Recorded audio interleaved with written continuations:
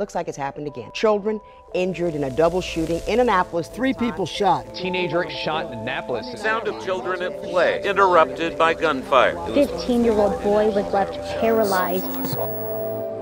Crime is the #1 issue I hear when I talk with the community. We've had 19 shootings since November. If people don't feel safe in their homes, then nothing else matters.